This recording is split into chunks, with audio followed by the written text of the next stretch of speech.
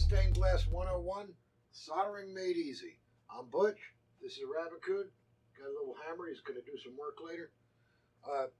In this segment, what we're going to be doing is we're going to be explaining the different lead solders.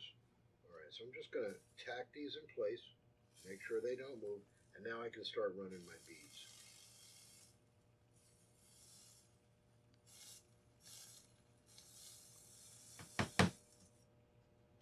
And you're only going to be soldering the joints.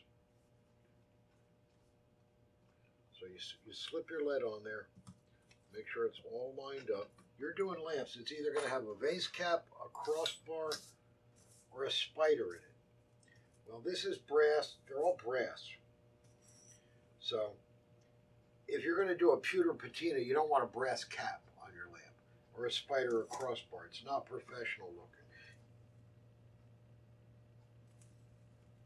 Just like that.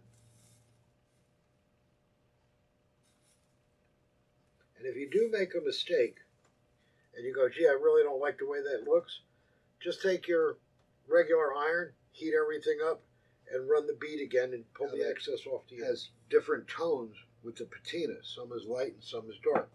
Because when I buffed, I wasn't able to buff in between where the dots were. We're done for this lesson, and we'll be back with a new lesson very soon.